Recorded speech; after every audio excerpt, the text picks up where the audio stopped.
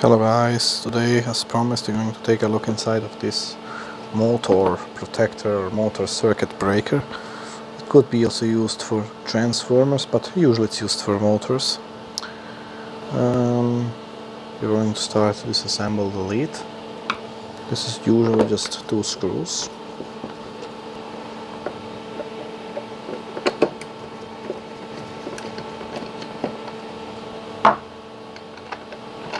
Can now lift off the top, and by the looks of it, this one is old looking, and indeed it is old. It is from, I would say that's the date code on the molding, so it is probably from 2003, so it is 21 years old actually. Is it? Yeah. Quite old. Actually there is a crack. Ooh, cracks, as you can see there, so it looks old. To take out the circuit breaker part, you just need to like pull on this little.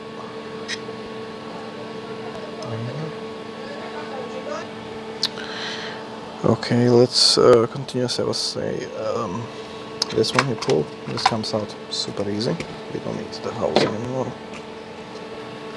The breaker has basically on, off, and also it's like short circuit and thermal, so the thermal current can vary from 10 to 16 amp and the instant release is 190 amps. Pretty typical, they all look the same basically. If I remember right, to open them you just need to like lever these sides. It actually just pulls right off. And we can take a look inside of the mechanism, and as you can see we have 3 heaters basically that trip the mechanism. Now how does this, okay, there is quite an interesting amount of things happening here. Basically of here the heating element, this will, as it gets hot, bend some bimetallic strip. Now how does this exactly trip?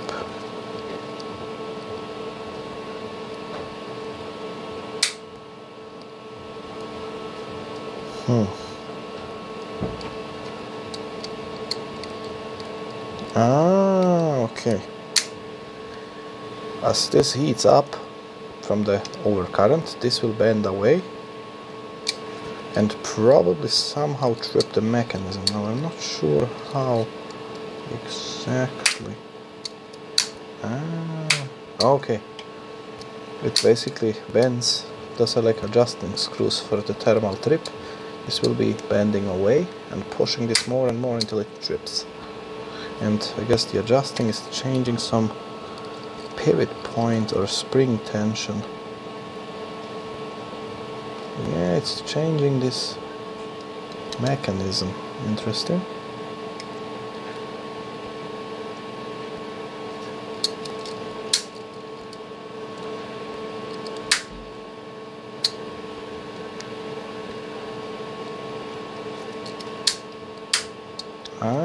Yeah, it's basically needing less, to bend less if you adjust the current lower, and if you adjust the current more, it needs more. And with the looks, and there's also another coil in there, a wire. I don't know if you can see the coil right there. Get the flashlight. You see the coil in there? That's probably part of the magnetic tripping.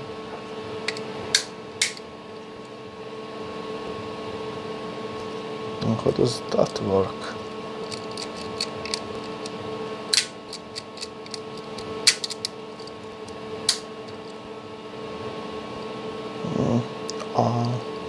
It's probably connected with this mechanism inside. I want to take this farther apart. I kind of don't want to actually destroy it, since those are not cheap, and this one is actually new old stock, so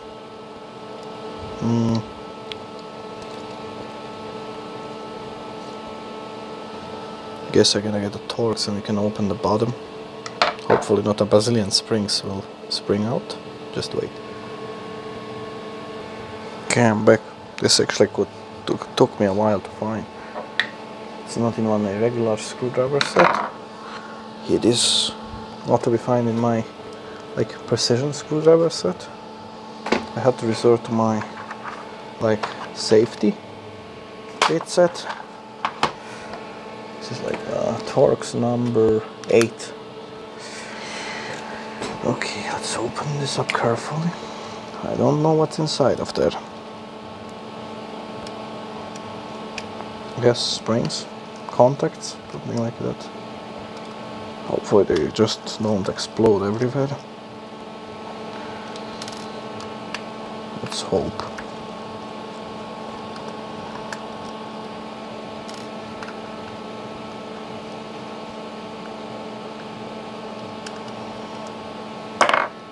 Get them out with a magnet. Yes, no, okay, it came out. Okay, maybe they just like the magnet, okay? They like the magnet. Okay, let's be careful here. Oh, nice. Nice looking here. Okay, there is no tripping mechanism in this part. This is the basically the switching part and those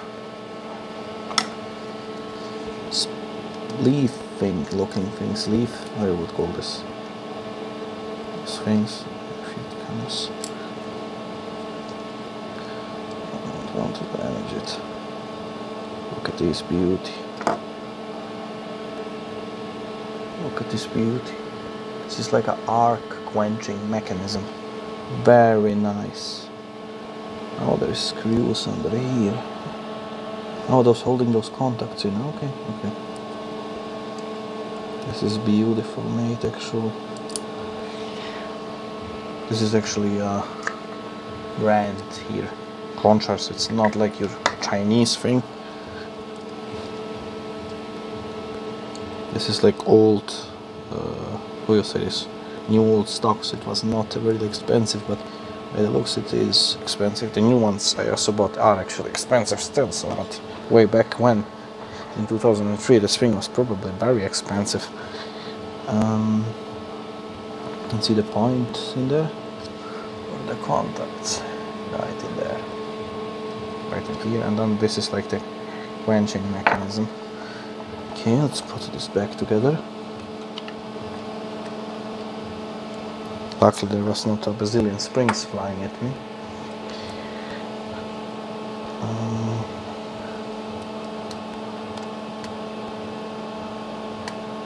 And as always, if you put screw back into plastic, you turn them a little bit left until it makes a click, and then right, so you don't like re-threading it and completely shredding the thread in the plastic.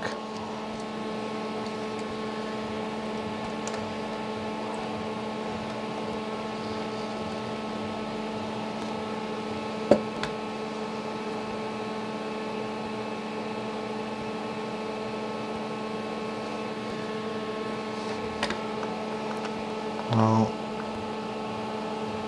to people watching my videos, do you like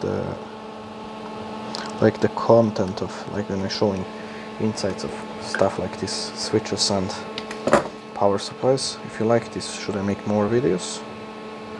Should we explore more things? Let's put this back together.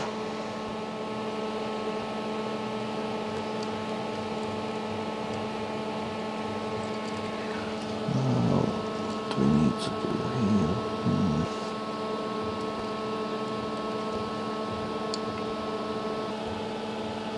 Okay, it's going to work. Let's take those two screws out and see what's hiding inside there. Hopefully the mechanism don't explode on me, because then it will not go back together.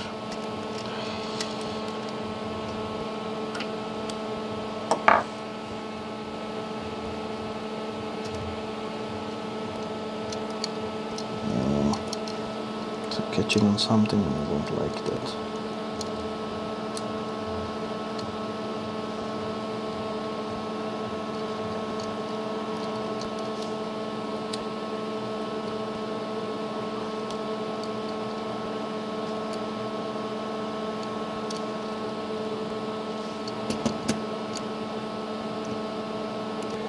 Okay, I'm back and I managed to get one of those current trip coils out. I had to unscrew the bottom screw, so I take the bottom out, and now you can see the coil. It's just a few turns of thick wire and it basically activates the mechanism. And yeah, that's all that's to it.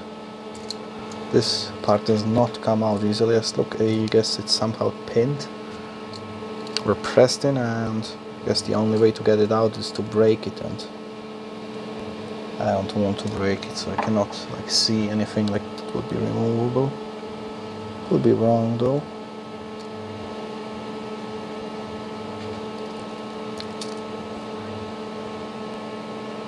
Because it looks like it was. This would have to come like apart. It's like a pin or something, and there's like so many springs. I don't like to do this.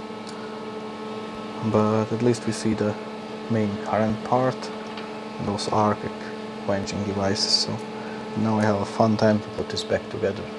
I'll see you when I put it back together. See you soon. Okay, I put the upper part back. We'll put this in later, but I now discovered how the overcurrent protection works. So, as previously mentioned, when you turn it on, the B metal works easily, like this trips. But how does the overcurrent work, like the current trip? On those coils that I showed before, there's like a little plunger, and it pushes this like white piece of plastic. You can see it a little bit here. And if I push the plunger down, can you see that? It also trips. I mean, this should be actually like gauged, but you get the idea.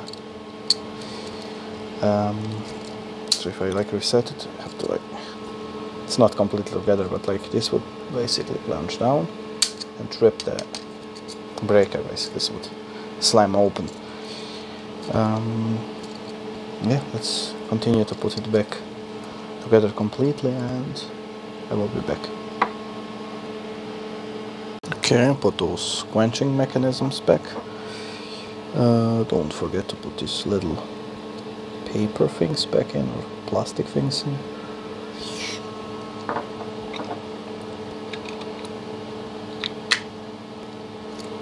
Hope I put everything back together properly.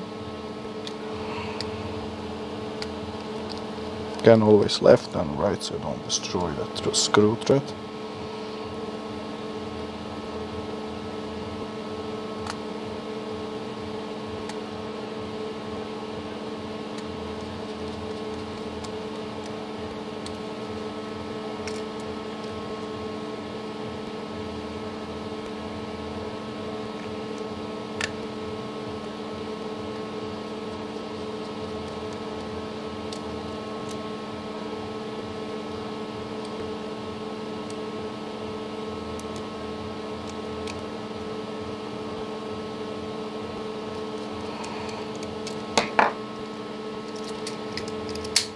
See, much better now.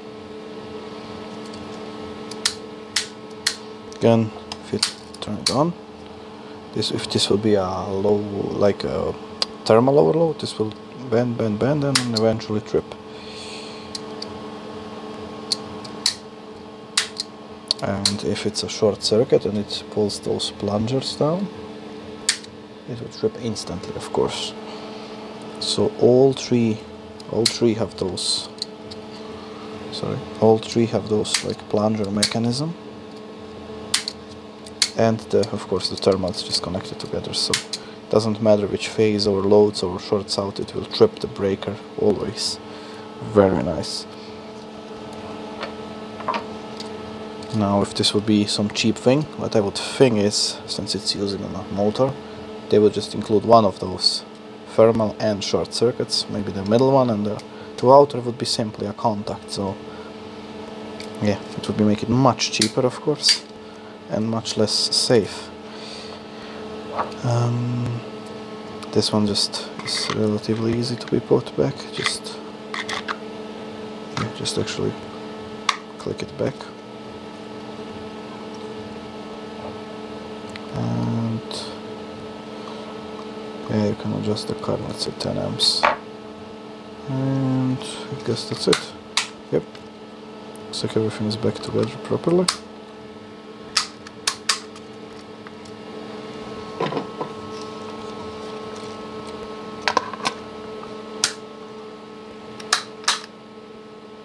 Yeah. So what we should maybe try to do is to actually trip it, not like a screwdriver, but I mean like electrically trip it with a high current source and actually force it to trip, so that we can see that also. Let me think of something. Okay, I jury-rigged something. I got my high current MOT, rewinded, rewinded high current MOT. Sorry, I connected those, I think 4 square, maybe 3 square cables here. Yeah, I didn't use any ferrules, but it's just for testing, so yeah, it doesn't matter. And I guess most of them are installed like this, like people don't use ferrules, even though you should use them. But this goes to my Variac power supply, so I can crank up the voltage slowly and therefore crank up the current. Now I'm going to turn it on, and I remove the lead so you can see what happens. So now start to crank. It's set to about 10 amp, so I definitely need to go much higher to trip it. Now this is a thermal slow trip, so it will take long, so I'm going to actually force it to not take too long by increasing the current to something like, let's do 38 amps, see what happens. And there it tripped. This was getting hot and it bended and tripped. And as you can see, you cannot reset it until it's overloaded. Now I wish I could show also the short circuit release, but the impedance is too high for this. This is like producing 1 volt.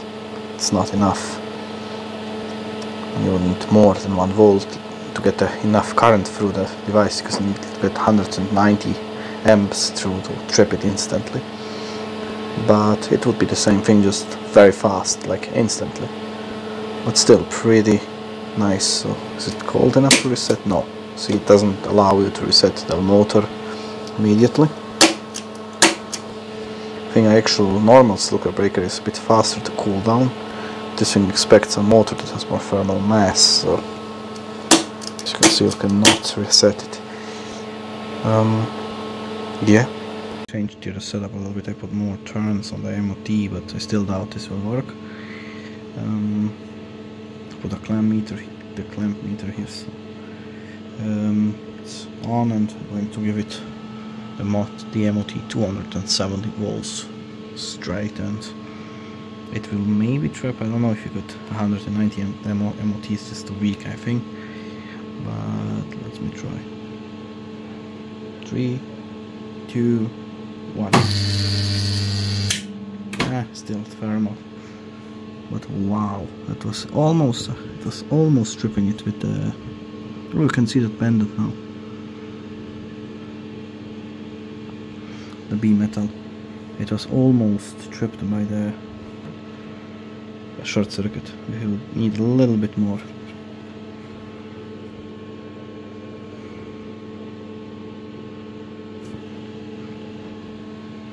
Yeah. Sadly we cannot trip it short circuit, but still pretty neat. Thanks for watching and see you soon again. Bye. Very horrible setup. Don't connect wires like this. This was just for testing. Bye.